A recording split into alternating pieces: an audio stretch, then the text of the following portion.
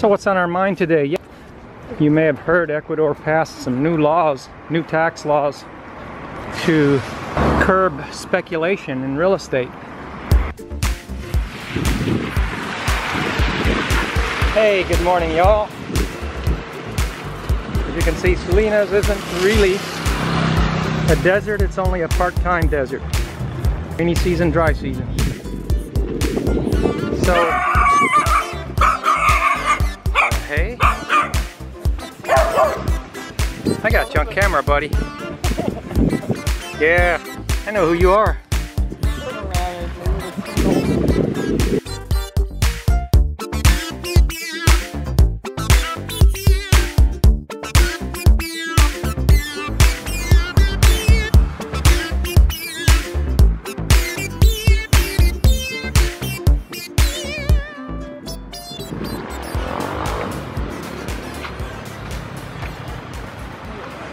Well, after about, who knows, maybe 8 hours of raining.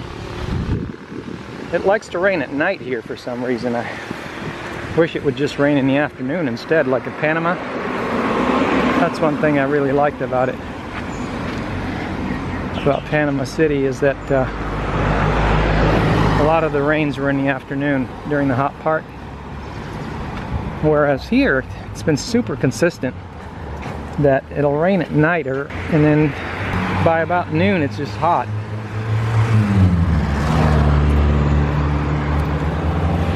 And then ends up being the really hot part of the day.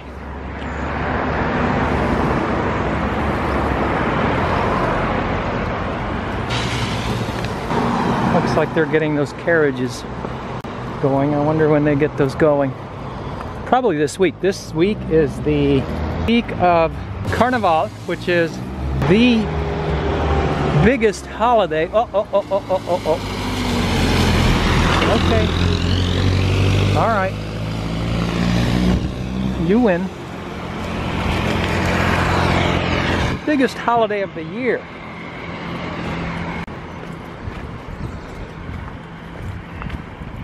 I'm just so thankful for the rains. The carnival isn't with rides or anything. Yeah, carnival is not like when you think in the States carnival, you know, carnival rides. Not that kind of carnival. It's a cultural thing. I remember this from Italy. They do that kind of thing. And in southern Italy, they would run around with a sock full of white flour and either throw flour on you or hit you with the sock. You know, nowadays they like to throw balloons. All the old timers, retired old timers, have caused that activity to be outlawed in CUENCA, in the city proper. Well, it's understandable. I mean, when somebody's really up there in age, 90 years old or something, he gets smacked with a balloon on his glasses or something, that's not, you know, you gotta use some restraint. Hola. Hola. ¿Cómo estás? Muy bien, gracias. ¿Y usted? Bien. Probably vacationers. So yeah, we have never been at the coast through Carnival.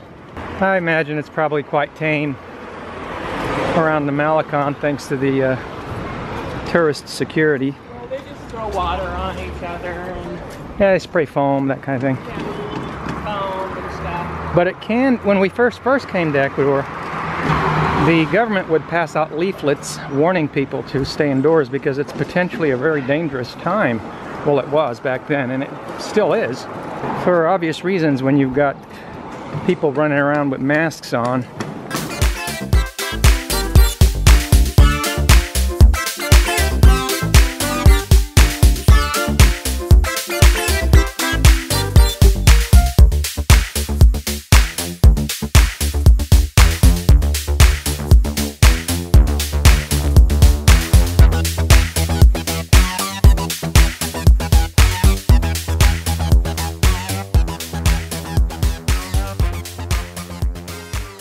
Another building going up.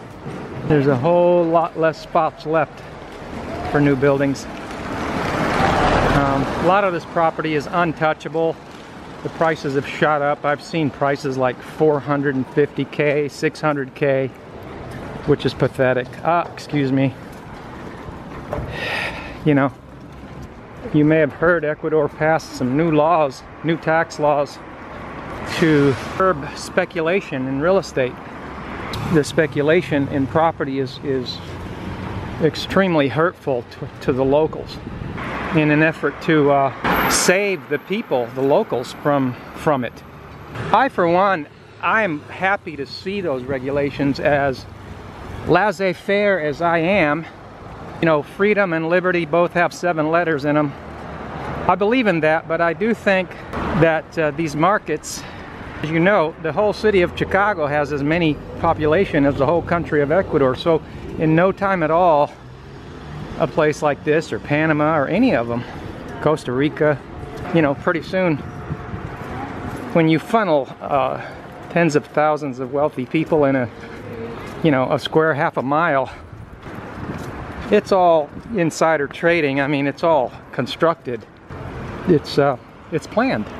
Well, we sure have seen it skyrocket in the 5.5 years we've been here. Yeah, it's a planned bubble.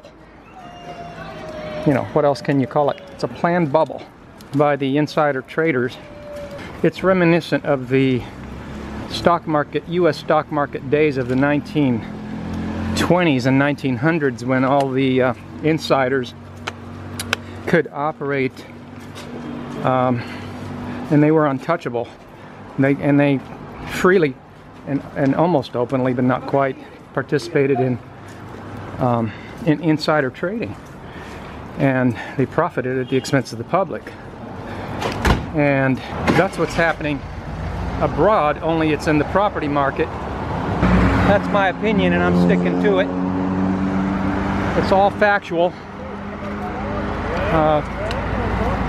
Anybody that wants to connect the dots can.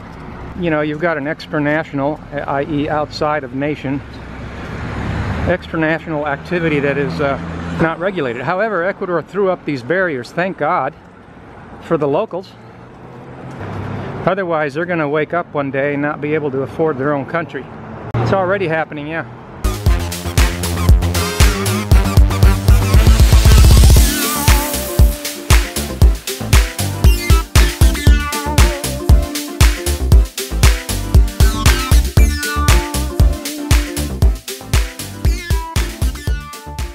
Not everybody wakes up and says to themselves, I think I'll become a property speculator today. You know, yeah, I think it's a good idea. I think Panama should have done it. Curb speculation in real estate. Panama is just a bedroom community of New York. Too late. Angela, what's happening? Today we're doing pan-fried pizza. We got a pizza in here on the skillet. Let's see. We're doing mini pan-fried pizzas. Pan-fried pizza. Smells good. So it's gonna be 2 little pieces each. Wow.